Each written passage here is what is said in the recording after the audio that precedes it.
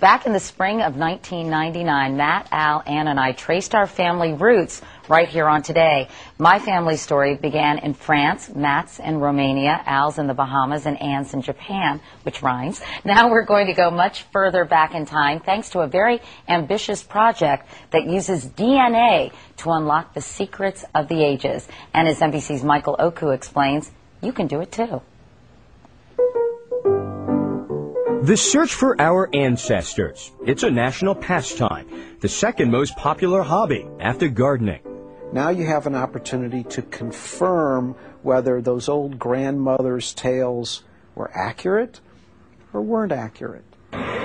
In perhaps the largest experiment of its kind, National Geographic and IBM have teamed up to collect DNA samples from around the world to learn more about your ancestors, where they came from, and when. By unlocking DNA, you can find out very interesting information about your personal migration pattern over the last tens of thousands of years. Called the Genographic Project, the theory behind the DNA testing is that we all share a common ancestor who lived in Africa 120,000 years ago. 60,000 years ago, our ancestors began migrating to the Middle East, India, Asia, Northern Europe. With each move, mutations occurred in the DNA, each mutation associated with a place and time in history. And that's the crucial link scientists need to be able to tell where you came from. So far, 60,000 people have submitted DNA samples. This is how it works. Send away for one of these kits in the mail. You'll see a couple swabs inside. Take one of the swabs out and swab the inside of your cheek for about 90 seconds. I'll do it for about 3. Put the swab inside the tube, wait for about 8 hours, and repeat the process. It's that simple. So simple, we put it to a test. Can't answer the phone, I'm busy scraping myself. Once the scraping is done, put the samples in the mail. The Genographic Group is trying to collect 100,000 DNA samples to help unlock the secrets of our past. For Today, Michael Oku, NBC News, Tucson, Arizona. And Dr. Spencer Wells is the director of the Genographic Project. Dr. Wells, good to see you. Good morning. Good morning. People immediately say, okay, this is your genealogy, and it's actually not, it's more than that, it's deep ancestry. What's the difference? That's right. Genealogy is really about the relationships we all think of when we think about our ancestors. So it's about your parents and your grandparents and so on. And we can all trace our family tree back a certain amount of time, a certain number of generations. But eventually we all hit a brick wall.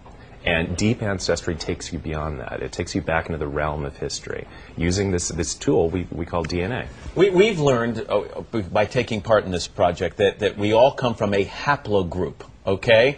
I guess we all come... a hapless group. Do we all come from different haplogroups? Well, ultimately, we all share a common ancestor in Africa, and we only started to leave Africa within the last 50 to 60,000 years, as you just heard in that segment. So what we've done is we've been able to use DNA to reconstruct a family tree for the entire world, focusing largely on what we call indigenous populations. These are people who've remained in the same place for a very long period of time, and they give us the clues that tell us how we all migrated around the world.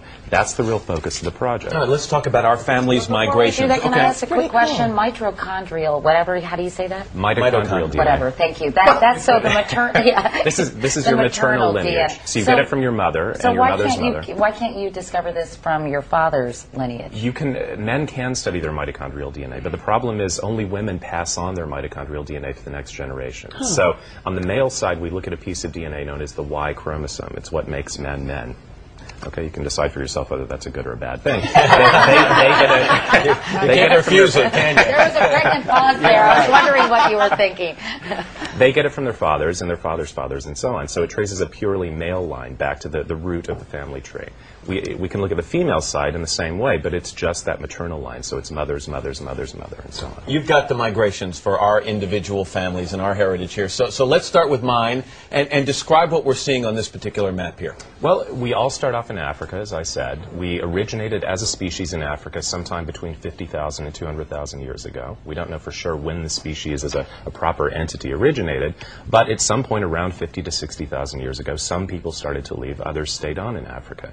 Your ancestors started to leave around 45,000 years ago, and they took a route up through the Middle East. And again, this is looking at genetic markers, tiny changes that occur from time to time as you pass on your DNA to the next generation. At this time, we were all hunters and gatherers, right? We're hunters and gatherers, living in the savannas of eastern Africa, hunting gazelle and so on.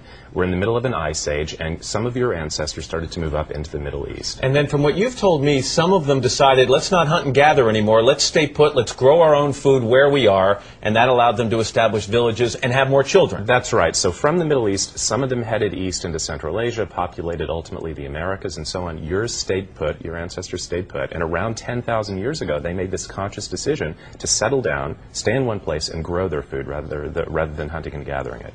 And your ancestors have a lineage we call J. Okay, it's very common throughout the Middle East, also found in North Africa. It's also found in some European populations, particularly people who have Eastern European Jewish ancestry. All right, and let's compare that now to Katie's story, Okay. all right? I think we're sort of similar, aren't we, in some ways, in terms Well, of our everybody migration starts off in patterns? Africa. Yeah. Absolutely. And your ancestors also moved up into the Middle East around 45 to 50,000 years ago. You are a member of a super clan, or a super haplogroup we call N. Of course.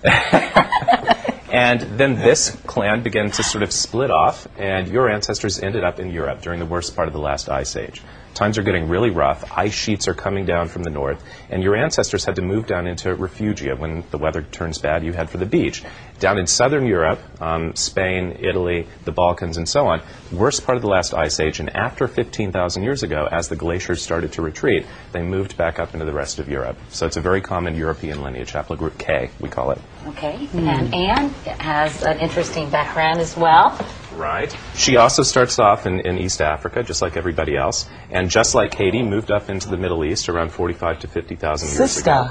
Part of that same super clan, the N super clan, most of which went into Europe, but some of them, a tiny little branch, headed over toward East Asia. And in addition to being N, you're actually a subtype of N known as N9A, which is common in eastern Siberia, Japan, China, and so it's consistent with what I think you know about your mother's side It of is the very family. consistent, but it's also interesting because, you know, it seems to me that we have so many other things in us. You've picked sort of one.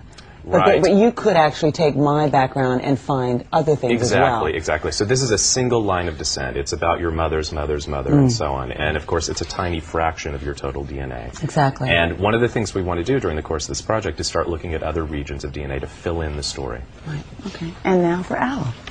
We didn't travel too far. Well, you did. But you illustrate exactly why we're doing this project. So again, you originated in Africa just like everybody else, and your ancestors stayed mostly within Africa, probably moved up into northeastern Africa, and they had a marker which occurred called YAP. Again, this is one of those rare changes that occurs from time to time, distinguishes your clan, your lineage. You're a member of Haplogroup E, we call it. Some of the members of Haplogroup E moved up into the Middle East. Yours turned towards Central and Western Africa. And today, most people who are African American are actually members of Haplogroup E. But they're a member of a subset or a subclan within E, which you're not a member of. We don't know that much about the details of your particular subclan, but that's one of the things. It's one of the things we want to find out in the project. And this is part of the reason why I was over in Africa last week collecting samples in Chad. So as remarkable. It's amazing that you can figure all this out from a swab of DNA. And the goal is to really show what? It's to explain the patterns of human diversity. We look around the world. We all seem to be so different. How different are we? Very clearly, we share a common ancestry very recently, within the last couple of thousand generations. So how did we move all over the planet? How did we generate these patterns of diversity?